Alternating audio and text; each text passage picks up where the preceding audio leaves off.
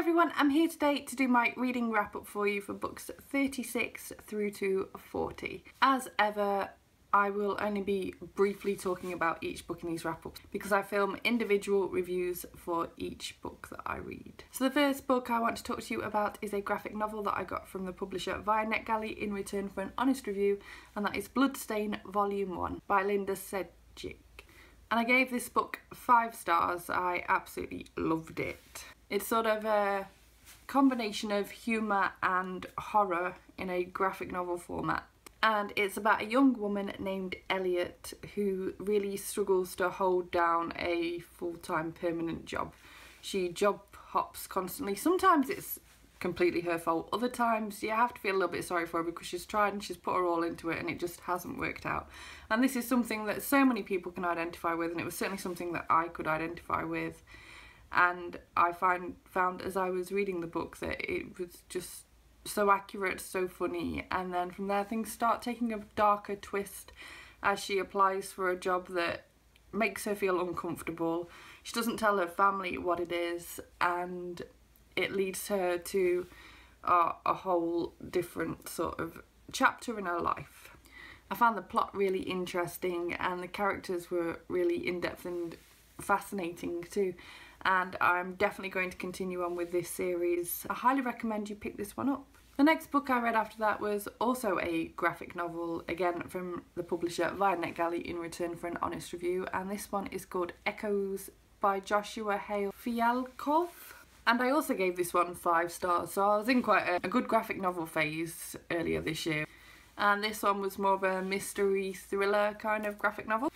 And the story follows a man named Brian, and he takes pills to control his schizophrenia.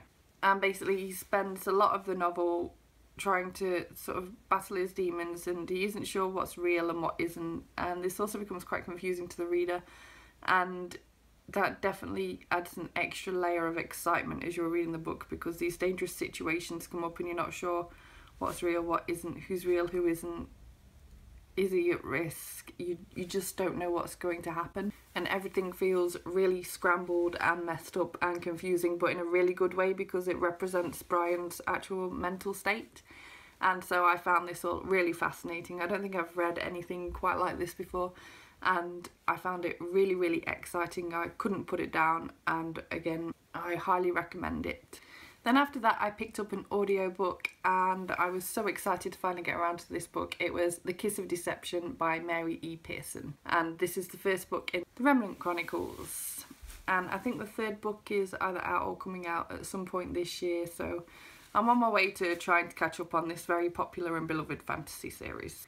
As I just mentioned, this is a fantasy series. It's actually a YA fantasy series, but in my opinion it didn't read too annoyingly in a YA fashion. I actually picked up the audiobook for this. I'm not sure whether I already mentioned that, and I found the narrator really, really nice and easy to listen to for the female points of view, and for the male points of view, again, I found it all worked really well.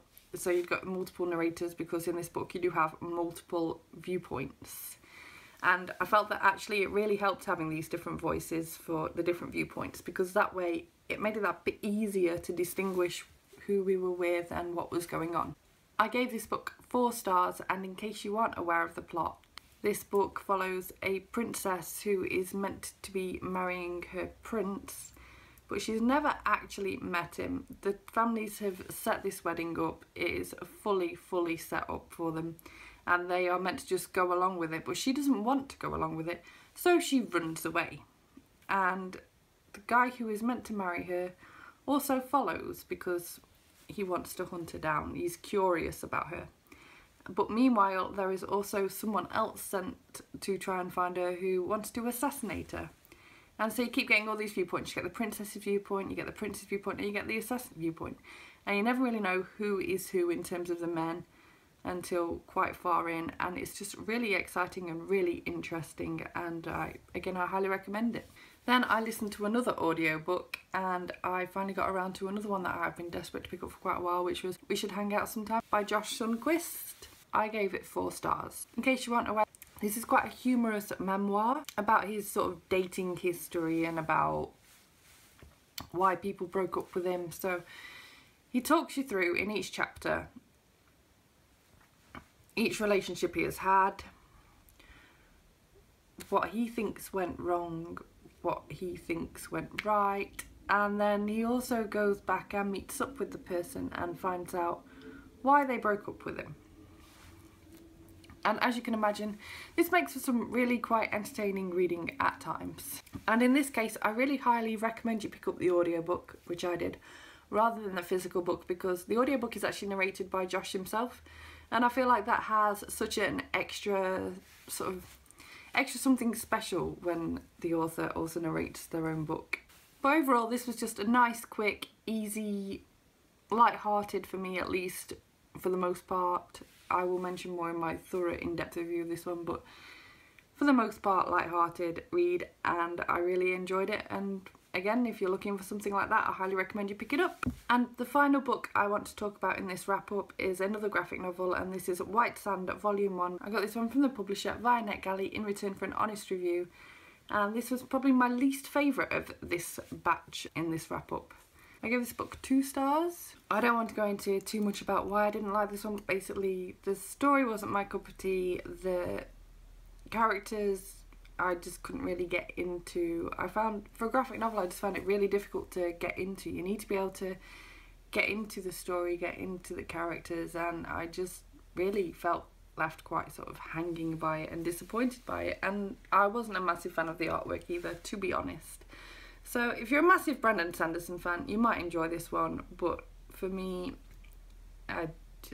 it wasn't my cup of tea, basically. So thank you very much for watching this review. If you liked it, please give it a thumbs up. Subscribe if you want to see more book reviews and other bookish content from me, and I will see you in my next video. Bye bye!